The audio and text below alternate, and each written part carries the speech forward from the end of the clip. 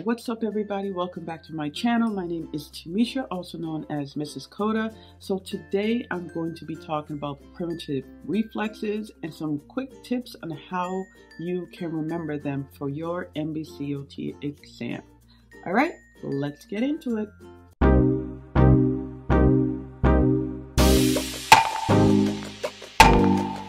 Okay, so first reflex we're going to talk about is the Moro Reflex, okay?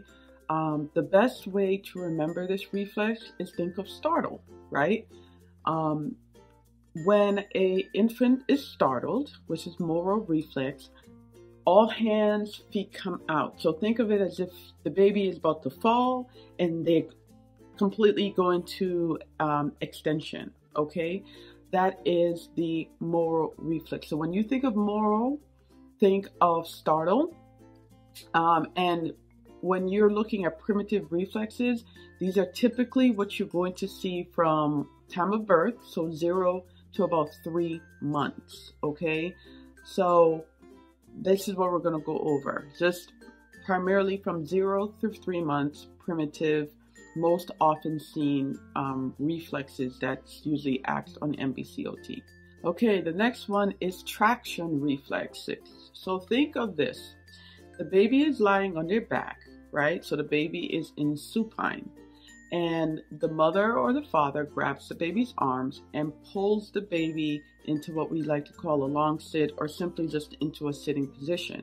When they do so, what tends to happen with newborns is because they don't have control of their heads yet, their head tends to lag back. So that is called a traction reflex, okay? So if you are having difficulty remembering what traction reflex is, just think of it as a lag of the neck as a response because there's no control yet of that neck. This is why it's important that as newborns, their head is supported. So with the head lag, the atypical movement, or I should say the abnormality, is if the baby stays in head lag.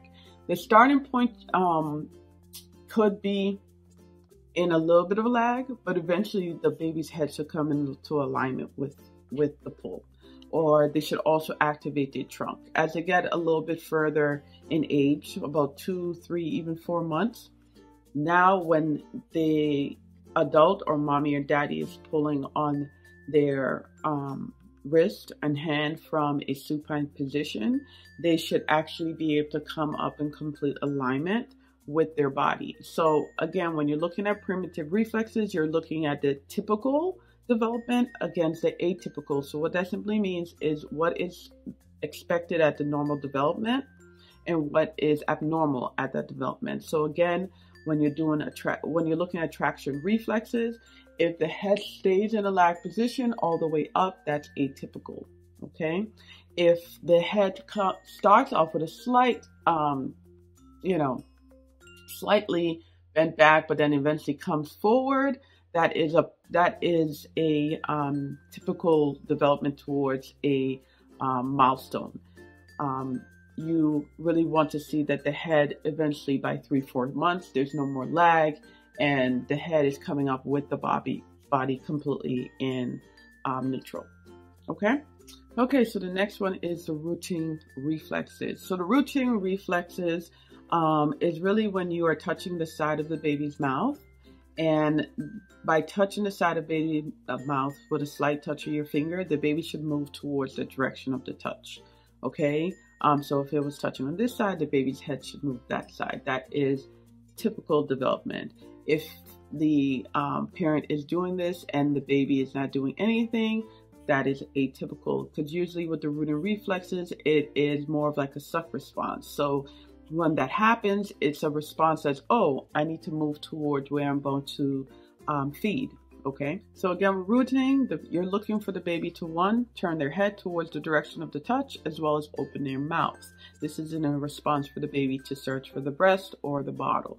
So another reflex you're going to see from 0 to 3 months, usually it'll disappear after, I would give or take 3 to 4 months. I mean, every baby's different, but usually there's certain things that happen within development. So the next one is called palmar grasp. So that's simply when the parent puts their finger into the baby's hand and the baby grasps around that hand. It's a reflex of holding. For example, babies tend to do this. If there's like a small toy placed in their hand, they'll grasp. It's a grasp reflex. Okay, so this is called the palmar grasp. Likewise, the plantar grasp is if you have the baby's foot and you kind of touch in the middle of the foot, you'll see the toes and the feet kind of flex. Okay, so same situation. When it comes to palmar grasp, again, hand flexion, and plantar grasp, when you touch the bottom of the feet and the toes kind of flex and the foot moves into a flexor position. The asymmetric tonic neck reflex is simply when the head is passively turned. So let's say, for example, if my head is turned here to the left, what's going to happen is the left arm, the arm on the same side, is going to go into extension, whereas in the lower extremity, the right leg goes into flexion. Okay, so again, if my head is turned this way to the opposite side, the direction of the head, okay, is going to elicit the extension of the arm, okay, and that can be both arms.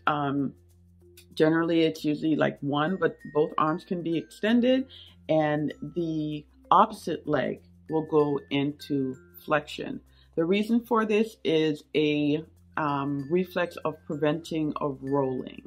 Okay, so the head might turn, and then the body's going to respond this way, and this is something you would want to see, because at the end of the day, you don't want your baby's head turning and then the whole body rolls or rotates towards that side.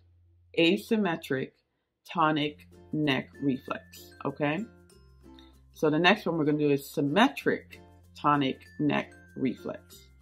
So the symmetric tonic neck reflex is, let's say you have the baby on prone, which the baby is on their belly. Obviously, you're going to have one hand under the baby's belly and the other hand by the baby's like chin. And what you're going to be doing is you're going to be putting the baby's neck into extension. Okay, so once the baby's neck goes into extension, what you should see is that both upper extremities go into an extension, whereas both lower extremity comes into more of a flexion. All right, and this is like starting off to prepare the baby to support their neck. Raising their neck will extend over that 3-month mark for the most part, and this is really good. And this is where people talk about tummy time, and you'll normally see this with babies, that when parents are performing tummy time, the baby will start learning how to raise their head up, and their arms go into extension, and their lower extremity comes into flexion. So I hope that these were helpful.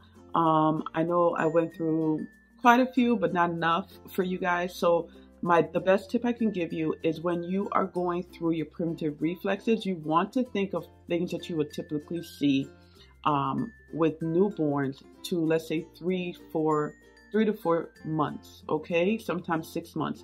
These are called primitive reflexes. And the importance of primitive reflexes is that they should disappear after a certain period of time. If a child continues with primitive reflexes after, let's say, 6-7 months, then that is a concern. Okay, so be sure to like, share, and subscribe, and leave your comments below. All right, take care, guys. Bye-bye.